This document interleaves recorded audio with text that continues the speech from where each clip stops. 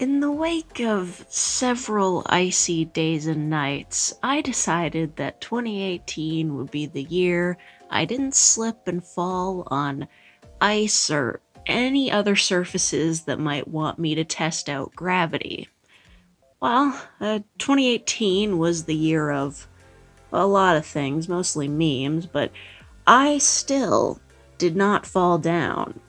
I got close a few times, but I stayed upright. And in this topsy-turvy world, that's the best you can expect of yourself some days. And I think a few of you can relate, and if you can't, that's fine. My experiences aren't universal, but I'm trying to hold a conversation here. Uh, well, the way I see it, you gotta try your best to stay on your feet, because the walkways of life are often icy and unsalted. And sometimes you have to bite the bullet and carry your own salt around to spread it in front of you while you're walking. Or maybe you can't afford the salt and you walk with a friend so you can catch each other before hitting the ground. Well, or maybe you just get a really good pair of boots and hope for the best, and you follow that advice to keep your hands out of your pockets in case you do fall, even though you can't feel your fingers because it's so friggin' cold and gloves don't help.